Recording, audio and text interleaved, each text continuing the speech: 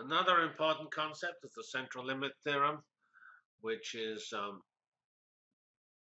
basically says that in some limit of largeness, namely when you take a random variable and form the mean or the sum of lots of random numbers, which we're implicitly doing when we're doing the histogram, because we're forming the sum over every event of the probability that event turns up heads. So we can think of the counts as a sum over many random variables, and then the central limit theorem says those random variables, when you sum over enough of them, are always distributed with this Gaussian or normal distribution. Then we've shown that both empirically by generating these count distributions and showing that they actually agree with the Gaussian distribution, which was the red curves we plotted on lots of our results. This is the same thing being done by Wikipedia. And here you start off with a dice which has 6 possible sides. Then if you just toss the dice once and write down the probability of seeing the number 1, 2, this, you just take the number on the dice, then you will have equal probability of being from 1 to 6, and that probability is 1/6. Now we toss it twice. That's this one here. And we add the numbers on the dice, so that's the number between 2 and 12, and you get some plot which is peaked in the middle and falls off either side. Here at the bottom we have n of 3. Now the number goes up to 18, n of 4 and n of 5.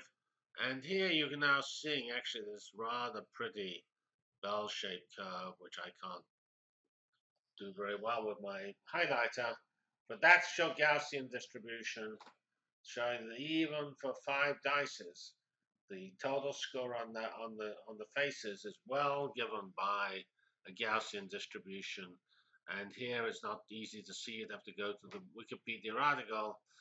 You can see that this is the solid curve is the expected Gaussian distribution centered on the mean, and the various other curves of different colors and different dashing of the line. These correspond to the what you get from the dice. The last figure here also comes from Wikipedia, and it basically says exactly what we've done already. That if you take, this is the example we did with, well, actually, this example is exactly what we did.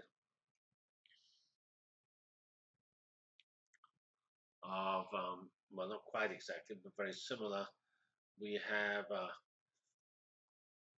we're plotting various sample sizes. We're taking the mean value of that sample sizes, and here we have 250 sample distributions. The mean is 50, and you can see that we have here a pretty good Gaussian distribution about that value of 50. And even for n of 30, it's not quite as good, but it's still pretty Gaussian. In fact, this is the thing done numerically, which is what we demonstrated actually with our Python code. Here is the actual, the equivalent of our red curve, the normal distribution for this example. And there's some measure of quality called chi-squared, which is good if it's less than 1, and these all have good chi-squareds. So this says, again, when you do something many times and you add things up, you will get Gaussian distributions.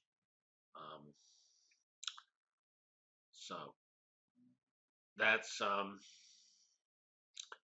the end of this lecture, and next time we will go on to a totally different topic, that of e-commerce, where we'll study how to match people to books and music and things like that. Thank you very much.